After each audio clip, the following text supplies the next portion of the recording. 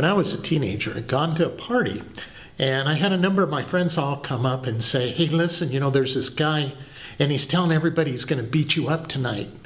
He's telling everybody that as soon as he sees you, he's just going to go after you. And I thought, well, that's okay with me. See, I've been taking karate, and the kind of karate I've been taking, I know I can outblock him, I can reverse punch him, back knuckle him, side kick him, and then step back in my stance. I'll be just fine. But then the more I waited for it to happen, the more time I had to think, and I realized, wait a minute, what I've been learning is all about rules and regulations and judges and referees and time limits and so on.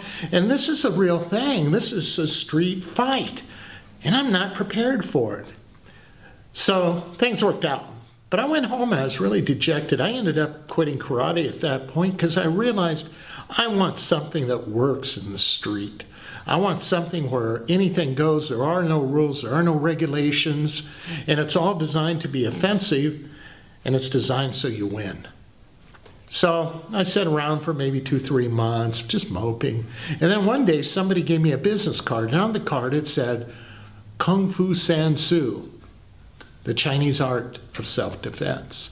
Well, this is back in the 60s, so I show it to the person who gave it to me. I go, what's this Kung Fu San Soo? I've never heard of Kung Fu. And they said, well, I went by the studio and the guy gave it to me. And he says, it's not like the karate you took, it's more for fighting. By the way, he is expecting you tomorrow at 10 a.m. and he wants to talk to you. So I thought, oh great, I don't want to go. But I did end up going. I walked in and I met a very nice man, kind of reddish, sandy hair. His name was Frank Woolsey. I did not realize the minute I walked into his studio it would have a life-changing effect on me for over 40 years. I talked to Frank. He told me, hey, listen, why don't you come back this evening? You'll see what we do. Well, that evening I came and I watched his class and I saw these people. One would simulate an attack on the other, and the other would block the punch or duck the punch or step into the person. They'd go into a flurry of moves, punches, kicks, palms, backhands, even pulling the hair and biting. I mean, it was like anything goes. And I went, this is it. This is what I'm looking for. This is street sense, street reality. This is what I want. So I began training with Frank, and over a period of time, I eventually left him and I went to the studio of a man named Jimmy Wu. Jimmy was in El Monte and he had been Frank's instructor, but more importantly, Jimmy had brought the art of San Soo to the United States from China. Well, the minute I began training with Jimmy, there began a very close relationship with him. And in time, I had earned my black belt, my first degree, second degree, third degree, fourth degree, fifth degree, sixth degree, seventh degree. And finally, over time, I was awarded the very coveted and prestigious Master of San Soo. In fact, today I'm one of the few masters trained directly under Jimmy who are active in this art.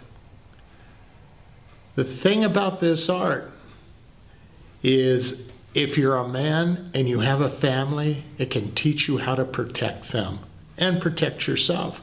If you have a daughter, or if you're a young lady or a grown woman, it can give you a base understanding of how to protect yourself if you're attacked.